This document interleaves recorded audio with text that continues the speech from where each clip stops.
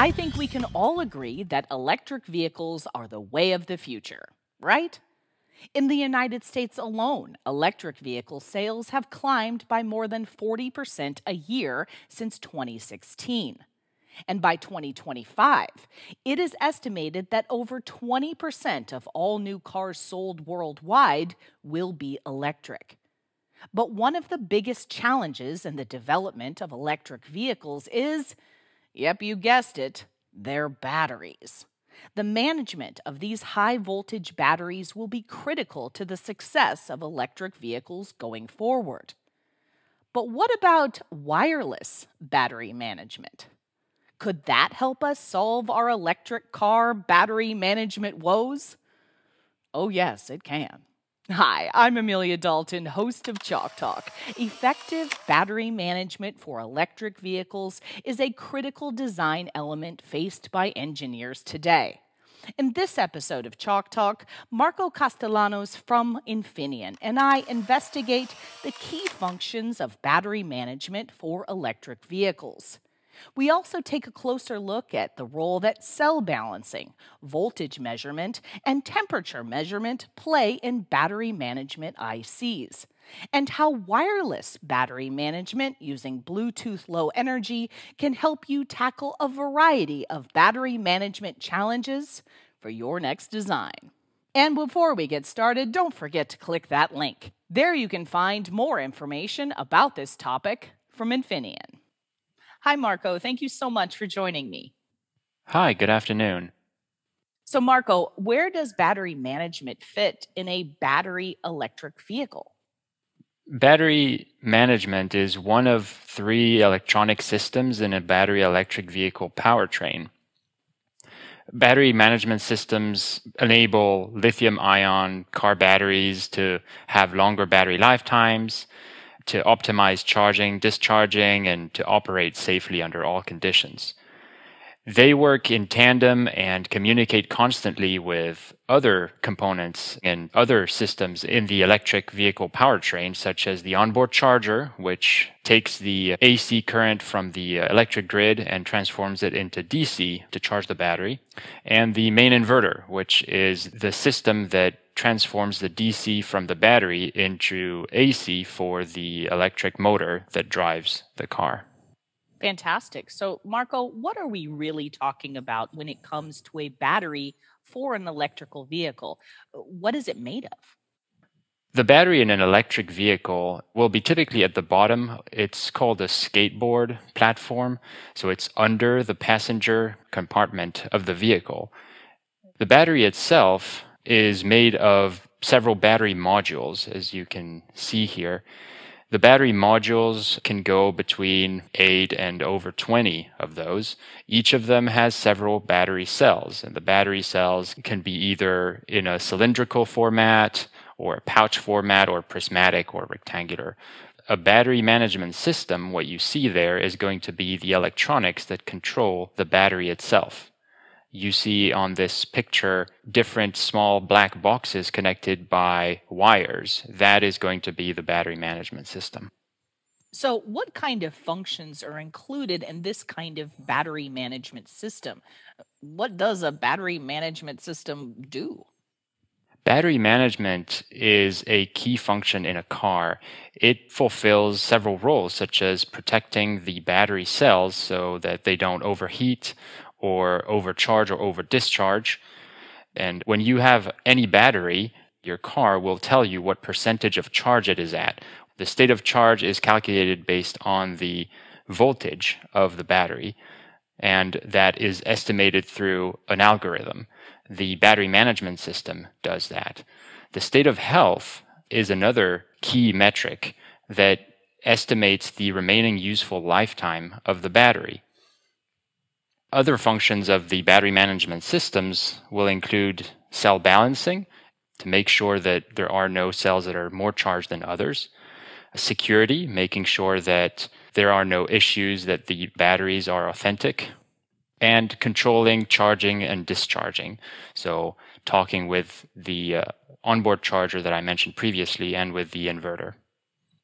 So, how are these systems put together, Marco? What are we looking at when it comes to the architecture of a battery management system? Yeah, so a battery management system will be made of different electronic components. The main one that defines a battery management system is the cell sensing, balancing, and monitoring integrated circuit that you can see on the right-hand side here, directly connected to the battery pack. The function of this is to measure the voltage, measure temperatures around battery cells, and balance them out to make sure that no cell is charged over the others. These cell balancing and monitoring ICs talk to each other and communicate back to a main battery management unit through an isolated communication UART protocol. This isolated communication protocol then is translated through a transceiver in yellow to the main battery management unit, which includes a microcontroller, in this case a 32-bit microcontroller that has to have high functional safety requirements, and a power supply and a transceiver to talk to the rest of the vehicle. So, Marco, earlier you mentioned cell monitoring. Can we take a closer look at that aspect? Cell monitoring and balancing is one of the main functions of a battery management system and is performed by those cell balancing and monitoring ICs, also known as battery management ICs. A battery module can be made of up to dozens of battery cells, and the cells can have different temperatures and different voltages. Those have to be measured, and the battery management IC will do that. Another function of a battery management IC is to measure and balance cells. So the cell voltages can become unbalanced, either because of manufacturing differences or over lifetime there can be different operating conditions. Some cells within a module might have had higher temperatures than others, and that will affect their aging patterns, and so they get out of balance. And when cells get out of balance, you run the risk of having one of them charge too much or discharge too much, and that can lead to overheating and a lot of issues over the battery lifetime. So to avoid that, what it will do, it will slightly discharge the most out of balance cells to even out the overall charge across a battery pack. So, what do you think are the most important aspects of this cell monitoring and balancing? As we discussed, the battery management IC has several key functions: voltage measurement, temperature measurement, communications to the main battery unit, and cell balancing. And in each of these, you've got important requirements. For voltage, it's very important to measure all the voltages at exactly the same time if you want to have an accurate picture of the state of charge of the whole battery. And accurate not only over a short period of time, but over the entire lifetime of the vehicle and over wide ranges of temperatures, because temperature will impact the readings on voltage. It's important to filter out noise. There can be a lot of RF noise in the battery environment. And it's important also to have good diagnostics. Temperature measurement is also important and has to be very accurate. Communication back to the main battery management unit is also crucial, especially in the noisy RF environment of a battery. So it's important that the communication be very robust. Make sure that the message that is sent by the battery management IC is the same one that is received by the main battery management unit, and have a fail-safe mechanism in case of wire failures. Finally, cell balancing. This is one of the most important functions of the battery management IC, and it will typically follow the directions of the main battery management microcontroller. However, it is also important that it be able to independently balance the batteries when the microcontroller is in sleep mode, for example. And it is also important to be able to do that with the minimal amount of external components. So, I know that overcurrent detection is extremely important in these types of designs. How can we protect against short circuits, Marco? Right. You have to monitor not just the voltages and the temperature, but also the current. And in particular, if there is a short circuit, you will have very fast rise of the current going through the battery and the bus bars. It is crucial to detect that as fast as possible. So to do that, some of the key requirements are a very accurate sensor with a low error that will not degrade over lifetime or over high and low temperatures. It's important to be able to detect very high currents over 2000 amps without having saturation or without damaging the components. It's important that the detection be extremely fast because a short circuit can melt the wires or the bus bars in a battery or around the vehicle. So extremely fast detection, ideally under 1 microsecond, is best. And you need to have high functional safety. Make sure that this component does not fail. To do that, Infineon offers a coreless current sensor, the TLE4972, which is based on Hall technology, and this allows for very fast overcurrent detection and accuracy over lifetime while being ASIL B compliant. So, what about the control and monitoring of the battery? What would you suggest here? The battery management system's brain is the microcontroller that is the main battery management unit. Typically, this will be a 32-bit microcontroller with integrated memory and peripherals. It needs a very high performance against errors and failures over a long lifetime, over a decade, and over wide temperature ranges. It needs to be able to control the battery management system when the vehicle is on and off. So it needs to have standby control and low power modes so that it can be turned on without depleting the battery when the car is parked for extended periods of time. It needs the highest level of functional safety, ASIL D, to protect against malicious interference, but also make sure that someone doesn't replace the battery modules with counterfeit battery modules or just battery modules from the same manufacturer but from a different vehicle, because that can mess up the whole system. The microcontroller itself has to be able to detect those things and prevent these security failures, which can cascade into safety failures. Infineon offers the Oryx TC3 family of microcontrollers with ASIL D capability, high cybersecurity, Avida high HSM, a standby controller, and high performance with a variety of embedded flash sizes. So, Marco, do all battery management systems look like this, or are there different types of BMS architectures? Good question. There's actually several architectures for battery management, and one of the up-and-coming ones is wireless communications within a battery pack. So the difference here between the previous architecture that I talked about and this one is going to be reducing the number of cables and having each battery module be semi-autonomous and communicate wirelessly to the central battery management unit.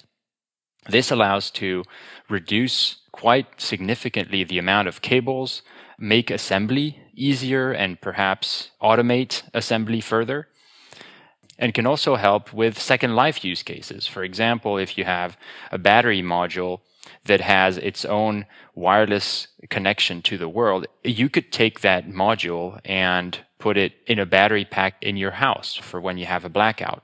It makes things easier if you've got a wireless connection. You don't have to worry about compatibility and communication protocols. The rest of the architecture will be unchanged. You still have a main battery management unit with a microcontroller, its power supply, and its CAN transceiver to the rest of the vehicle. And you still have the cell balancing and monitoring ICs. You can even have several of them connected together, talking to a single Bluetooth transceiver. But the main ring topology and isolated communications that we saw before are gone and replaced by wireless. Infineon offers a solution using Bluetooth Low Energy. So, can we take a closer look at the components involved here? Sure, this new component that I highlighted there is a Bluetooth Low Energy transceiver or radio device. Infineon offers the CYW89820 automotive grade BLE radio, which includes its own Bluetooth core, an integrated microcontroller with flash and RAM integrated, and an ARM Cortex M4, and a variety of peripherals, including security to encrypt communications over Bluetooth, connections to external devices. And since it is Bluetooth low energy, it has very low power modes and does not burden the battery of the car. Infineon has a very long history and has benchmarked performance in the Bluetooth low energy sector. And this is a high volume device that goes into many other systems in a car, such as keyless entry or infotainment. So, what kind of network topology are we looking at here? Can you explain that aspect a bit more? So, different types of network topologies exist. Perhaps the most basic one is going to be a star network, where you have one central node and many peripheral nodes or end nodes.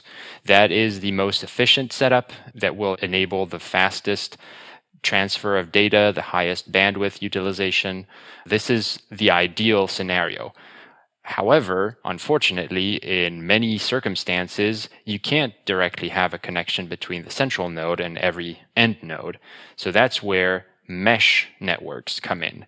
And here you can see the Bluetooth low energy mesh that has been developed by the Bluetooth Special Interest Group, or the Bluetooth SIG.